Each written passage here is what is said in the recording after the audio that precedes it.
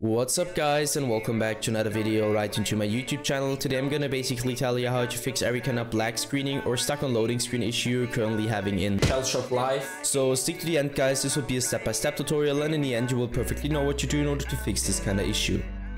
Before we start right into the video, I just want to let you guys know that I would really appreciate it if you would just leave a like, a comment or a subscription right into my YouTube channel. It would really make my day and help me out as a little YouTuber as I am.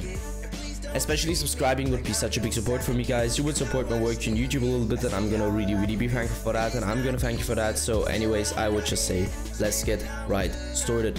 So the first step I would recommend doing for everybody, or the main step, is gonna be to navigate to the very bottom left corner of your screen, where you're gonna left click your Windows symbol, and use a Windows search function in order to find Windows Defender Firewall. So you're gonna type it in, and once this one pops up, I want you to click Windows Defender Firewall. Just simply hit enter or left click it.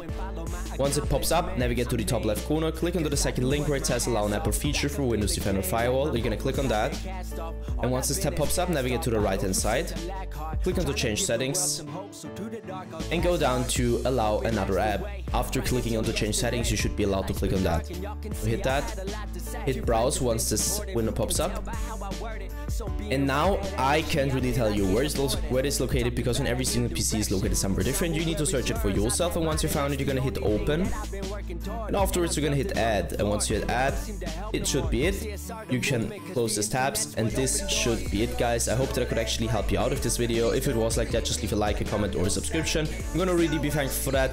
And yeah guys, anyways, I would just say have a nice day, see you at the next one, and bye.